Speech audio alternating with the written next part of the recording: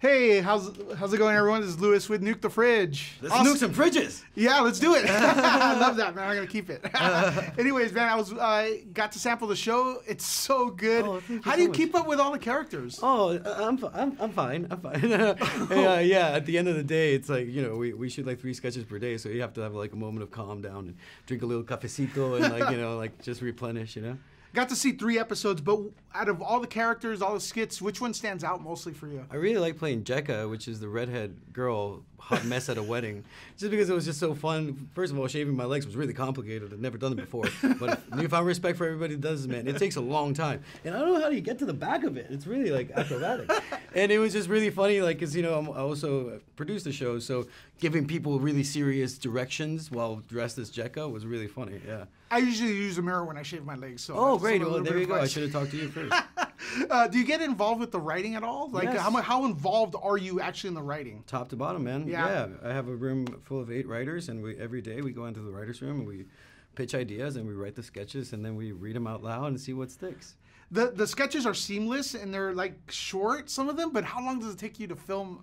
What's the longest you've? Oh boy! Stuck I on mean, it one? depends on there's one later on in the season called Keeping It Casual, and it's just about a dude that refuses to commit but like keeps getting married. You know what I'm saying? He's like, yo, I just really need to focus on my career right now, and he's like, well, and you're like at the altar, like, oh yeah, I do and shit, but like, yeah, I could be out of here in a moment, and so it just progresses throughout their lives, and we had to shoot that over like weeks, just a scene here, a scene there. You know what I'm saying? Awesome, man. How close is it to your real life experiences? Some of those sketches. Do people ask you a lot about Latin America? Yeah, a lot about it. I wish I was more informed about the like nuanced political themes in Latin America.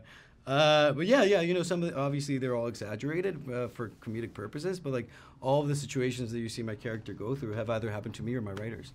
Do you laugh at your own stuff when you watch it? Yeah, I still do, because I just it's a love letter, man. It's a love letter to everybody that helped me create it. So I remember the moments, and I still do laugh, of course. Yeah.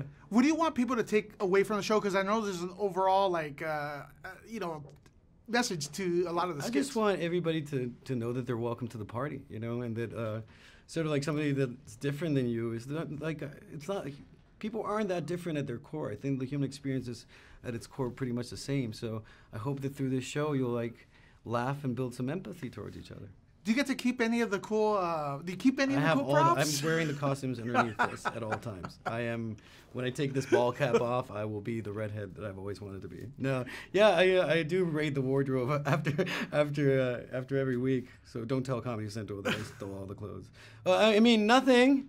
I love it. That's amazing. How do you keep track? Okay, what amazes me is how you guys keep track of all the characters. Like, how do you know to like turn this person in, into the other person? The makeup chair is really where I like sort of like debrief from one to the other, because it takes a bit to like get into a different makeup, maybe like a couple hours, and that's really the time I use to sort of like breathe and get into the next one. Dude, speaking of breathing, you're going to have a hard time breathing when you watch the show because it's so damn funny. Oh, thank you so much, dude. We're going to nuke some fridges. Yeah. Let's nuke some fridges, man. Awesome, man. All So right. nice to meet you.